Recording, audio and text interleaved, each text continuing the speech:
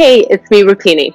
When I tell people that I'm a Hare Krishna, I usually get answered with, oh yeah, I remember them from the 70s. They used to sing at airports. So I was born in 1986, and the only orange robe that I own is a Tigger one from Disney. I wanted to keep you posted on what the Hare Krishnas, or as we know it, the International Society for Krishna Consciousness, have been up to.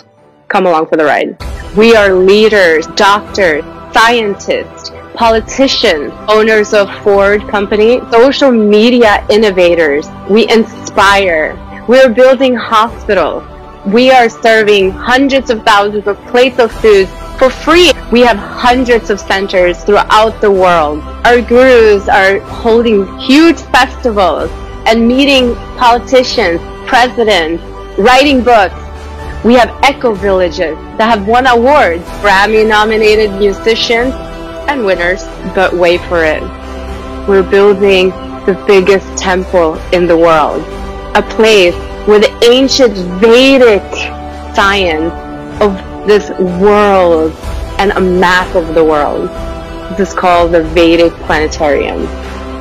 And it is in Mayapur in West Bengal. When people ask me if I'm a Hare Krishna, I'm so proud to say I am.